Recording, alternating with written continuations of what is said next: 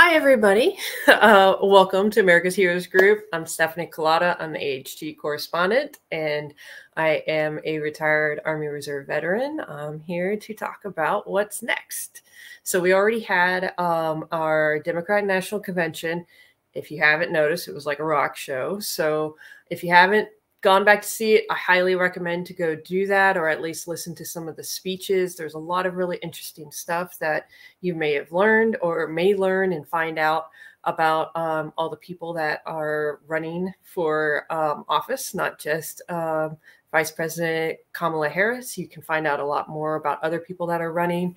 They also did a great segment of where the veterans came in that are running for office as a Democrat, and they came in, they got a little bit of wonderful spotlight. So if you can, look that up. You can also go in and listen to podcasts. There's a lot of different podcasts that have all of those speeches recorded, so you can get some really good information. Now, what's next? My favorite quote from West Wing, my favorite show, I tend to talk about that or reference that a lot. And if you didn't know, that's what President Bartlett says when he's done with whatever they're talking about and he wants to move on. So after a lot of politics and conventions and things, let's move on and find out what else is going to be happening. So after both primary party conventions, what is normally next for American politics in the election year? Obviously the general election.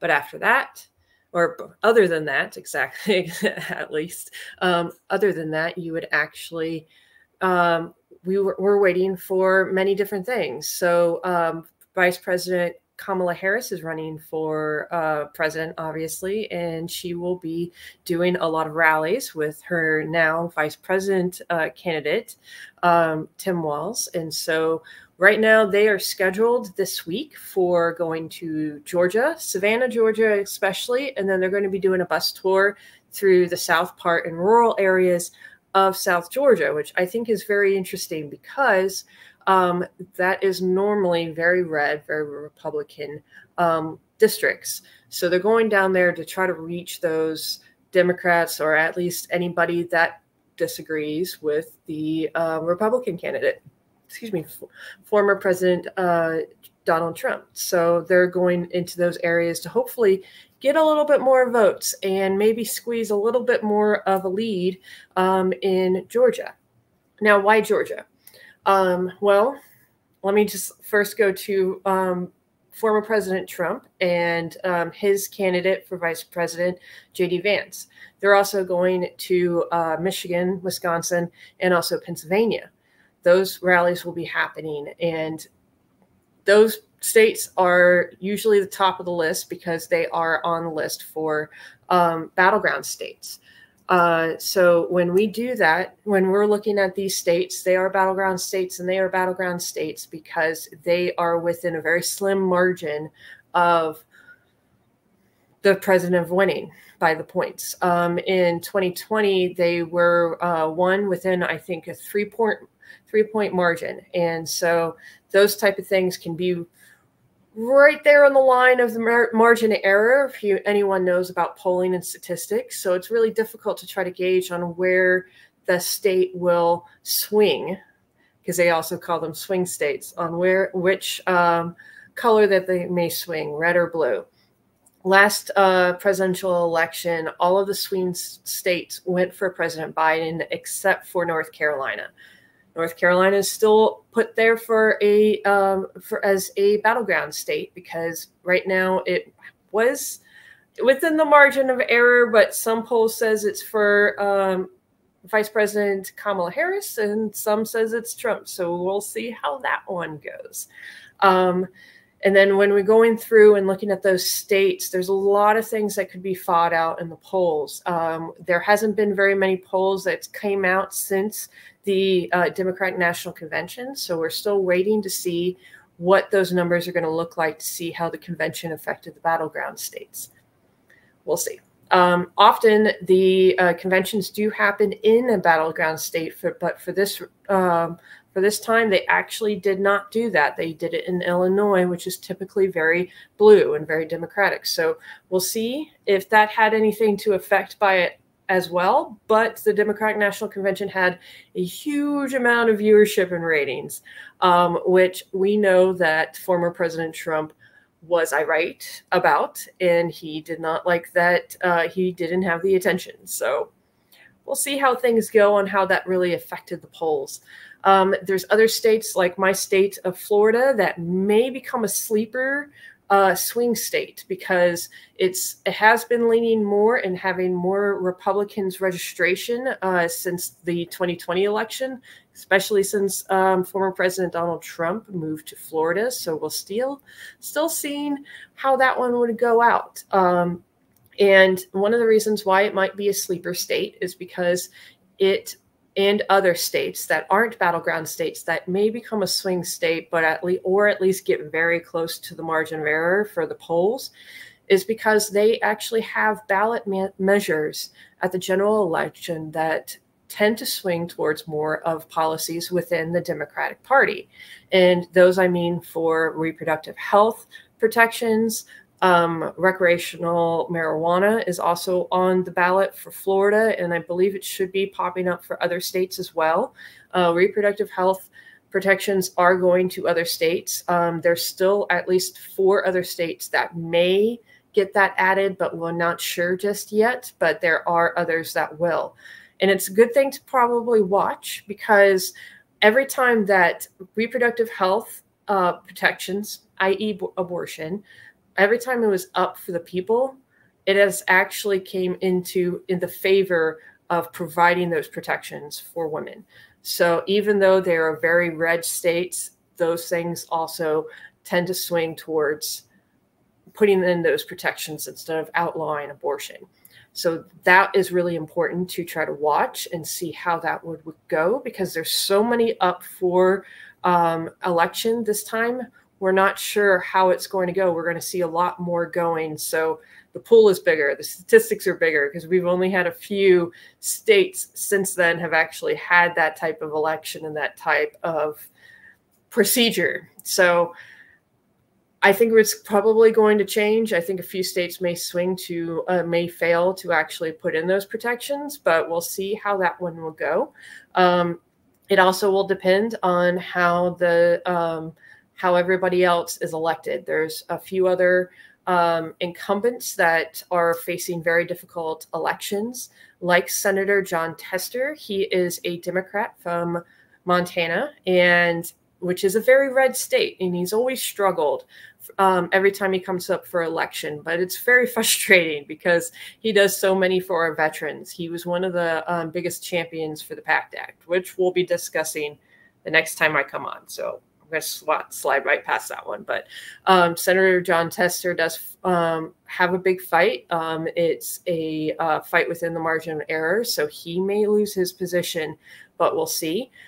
His polls for actually against him, basically showing that he was losing when President Biden was still running for presidential candidate. And that's one of the many reasons why he chose not to, is because it was actually hurting those Democrats that are in very close elections. So since then, there has been an increase in the polls for other Democrats that are running, that are in tight elections. Their favorability went up a little bit more, especially with Vice President Kamala Harris taking the top of the ticket. So it may help us out a little bit. Another thing about Florida is that incumbent Senator Rick Scott, who is actually a very unpopular character here in the state, he was a very unpopular governor, and I'm still not sure how he got elected in the first place. I apologize. But he has a new person going opponent because our primaries just completed last week. So we'll see how that one will go about. And they're within the margin of error as well. So there might be more Democratic turnout for the Florida election that can swing the state of Florida very close to the margin of error, and it may come out to very few ballots, few votes, to see how that one will turn out. Then for the rest of the time until the general election, we actually have a presidential debate coming up September 10th. It was very much out in the uncertainty realm because after President Biden had basically stepped off of the ticket and Vice President Kamala Harris stepped onto the top of the ticket, we weren't quite sure of whether President Trump was going to adhere to the agreements that he made with the Biden camp. And often it's pretty difficult because whatever Trump says would be completely different from what his team will actually release to the press. They'll say something, he'll come out and then speak to the press and say something completely different. So there was a lot of uncertainty out there to see how that one would play out and whether he would keep to the same agreements. And then recently he posted on his True Social account saying that he will abide to the agreements that he made with President Biden, including the rule about muting the mics. Now, what is this about muting the mics during the debate? So just a little bit of a reminder back in history of the 2020 presidential debate that Trump had with Biden. There was a lot of interruptions and talking over and a lot of viral moments. And if you ever wanted to look back and check that out, it is all over YouTube and you can relive it like the rest of us that probably still remember it in the back of our minds, because it was very difficult for President Biden to get a word in. And he's not much of a debater because he does have a speech impediment. Like myself, I have a speech impediment and a stutter, but he has a speech impediment and a stutter. And then when that those interruptions happen, you have a lot of trouble trying to get back on track, trying to stick to what you were saying, and also try to keep your speech in a way that everybody will understand and probably not make fun of. So you could probably understand the reason why that when the presidential debate negotiations were happening between President Biden and President Trump, they decided to try to put in the rule about muting the mics. So whenever a speaker is speaking, the other person's mic will be muted. That way they can't talk over each other while they're trying to have their minute or two to speak about certain subjects or respond to questions or even respond to the other candidate. So that part was part of the debate that was supposed to be in for the debate that happened with Biden and also the one that's happening on September 10th. So when Vice President Kamala Harris's team took over, they wanted to take the rule out about the muted mics. Why would they want to do this? They want to mute the mic, or they want to take out the rule of muting the mics because honestly, they probably want to have President Trump talk more and show himself more and probably show his base behavior when he is not policing himself or trying to keep within the box of the rules that he's supposed to keep within. It's very difficult for somebody to show themselves their true colors when they have all of these different rules and all of these leashes and restrictions. And President Trump did very well with himself. I don't even think, because I was actually checking to see if he was speaking, even though the mics were muted. I couldn't even tell. Also, I was just very, I was very reactionary to the way that President Biden had seemed during it. So it was very difficult to see, to try to keep attention to President Trump at that moment. But I don't remember him speaking at all, even though the mics were muted. So, or speaking under his breath, because he does tend to do that as well. But didn't see any of that happening. So whether he would actually do that or not, for Vice President Kamala Harris, it's possible. If you remember back in the 2016 presidential debate with Hillary Clinton, he did the same thing. He spoke under his breath. And if you remember, he called presidential candidate Hillary Clinton a nasty woman. And ever since then, there were viral moments about that and memes and very much merchandise, many merchandise that came out that said nasty woman, and many women actually wore those as badges of honor after that. So just a little reminder of what happened 8 years ago with that one. So I think that the Harris camp was actually hoping to try to get some more viral moments, more ways to try to sneak in there to get more social media press, because they've been doing pretty well on that. After Kamala Harris was actually coming in as the top of the ticket, social media blew up, and TikTok especially, with all of these different videos about her, and everybody had a very positive reaction to her and how she is. So that had caused a lot of buzz and a lot of viral moments. There's also been a lot of things that's been coming out of when she used to be senator. And so there's a lot of speaking moments that she had during congressional hearings, and her team dug up a lot of those and used them at the convention.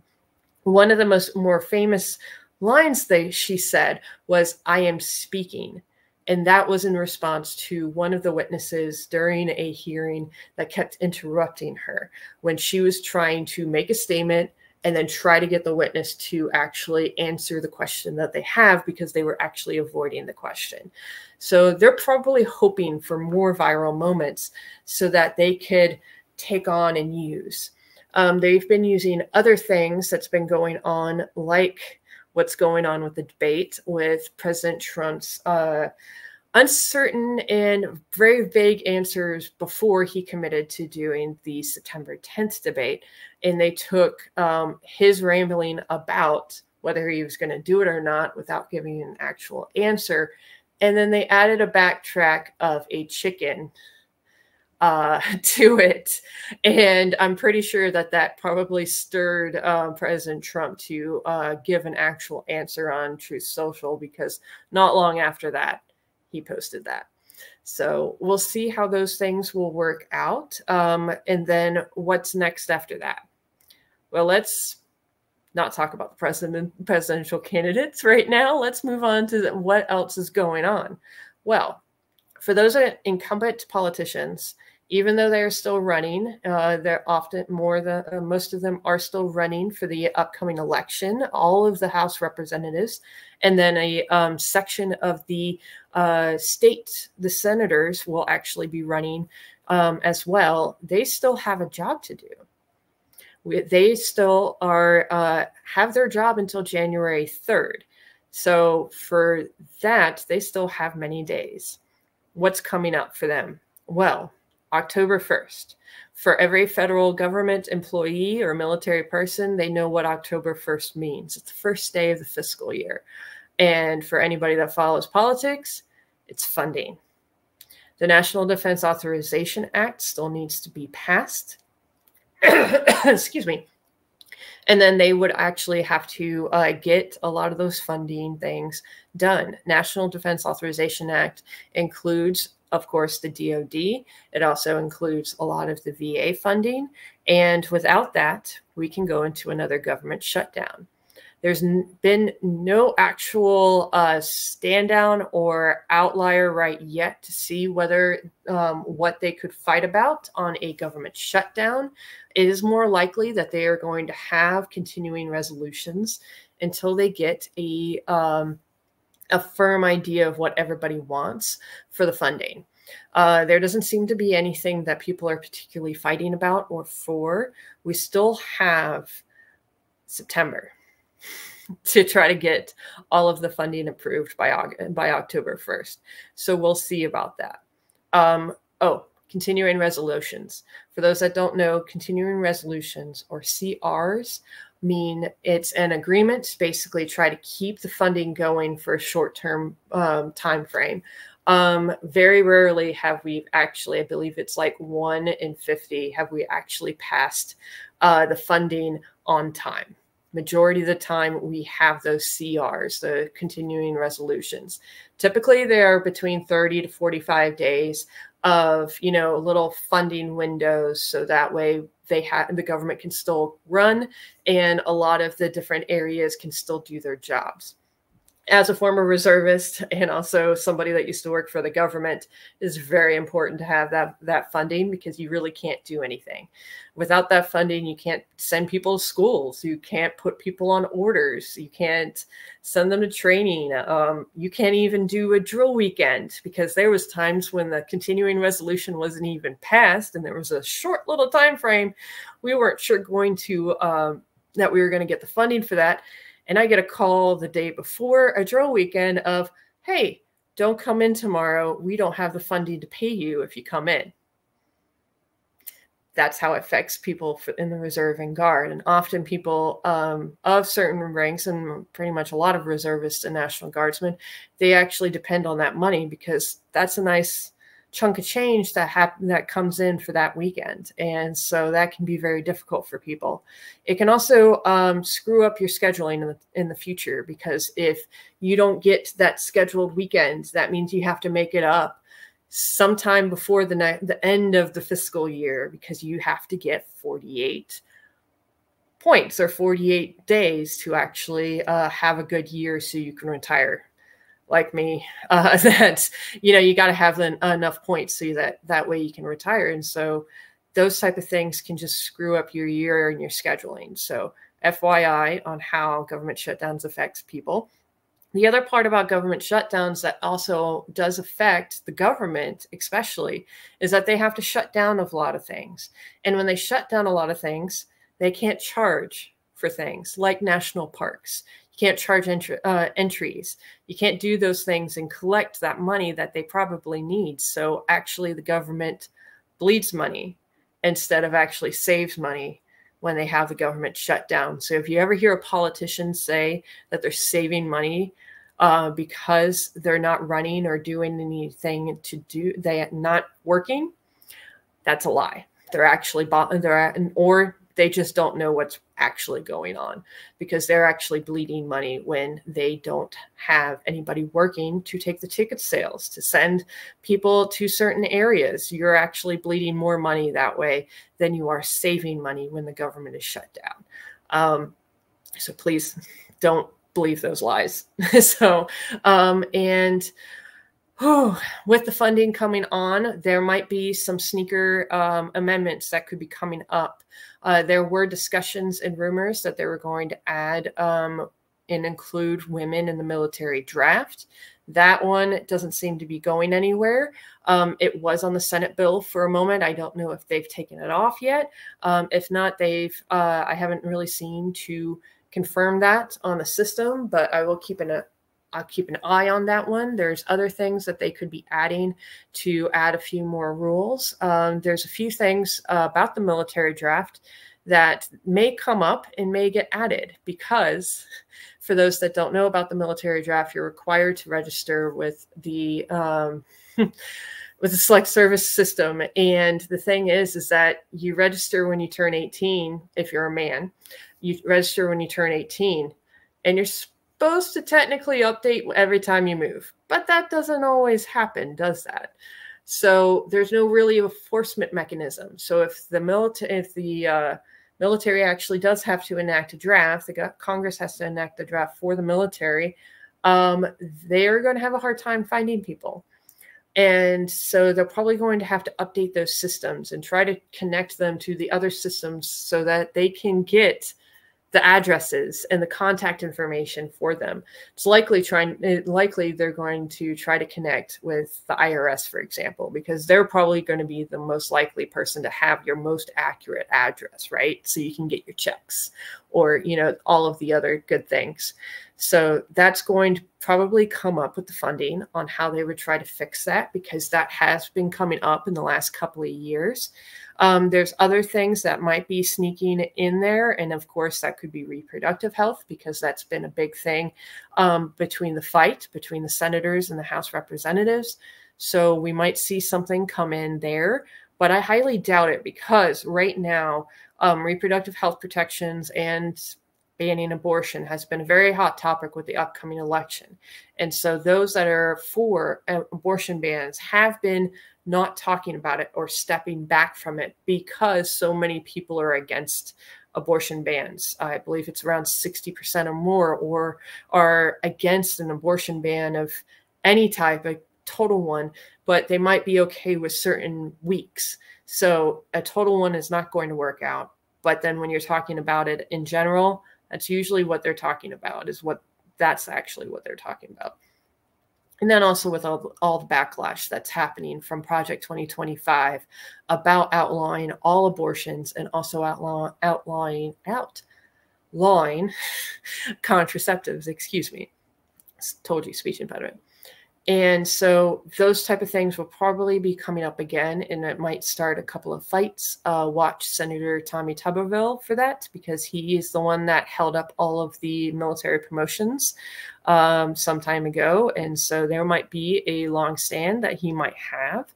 There might be a few more things that are coming up. So keep an eye out.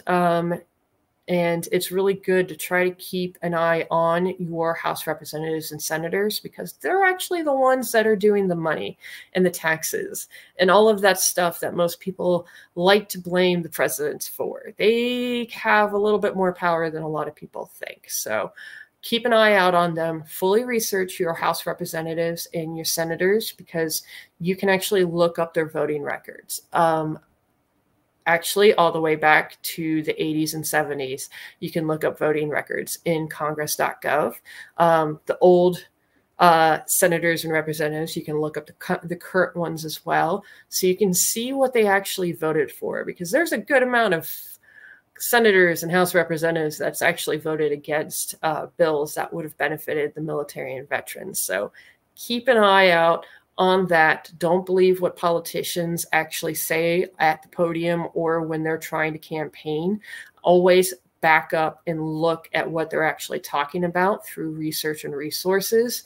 If you don't believe me, look up the speech and debate clause. It's a constitutional protection for our politicians of Congress, that they can say anything they want to say and then not get in any trouble for perjury or lying or anything else. So double check what they say, please. I even double check what the Democrats say. You might think I'm a left-leaning person, but I'm actually pretty moderate and independent. So double check what they say. Google it. I only trust things like congress.gov. And then if I see something that is not on any type of website that has resources, I always Google and check whether it's legit, whether it's true or false. Either snoops.com is pretty good. Other websites also will take that. And I even double check those people too, to make sure whether they are left or right leaning. So always check your resources and check whoever is running for Congress. Google who's running for my district, who's running for my state, so you can double check the opponents and see what they're all about. There's a lot of people that have a little bit of skeletons in the closet, and you're not going to know what it is until you really start researching. Empower yourself with all the information you have, and try to make sure that what you are reading is completely true or false. To me, I don't trust articles unless they actually have resources in them. If you read anything from me, I try to include as many resources as possible, especially if I include facts and also quotes. So remember those things when you're looking out there and trying to make sure what you're reading is true or false.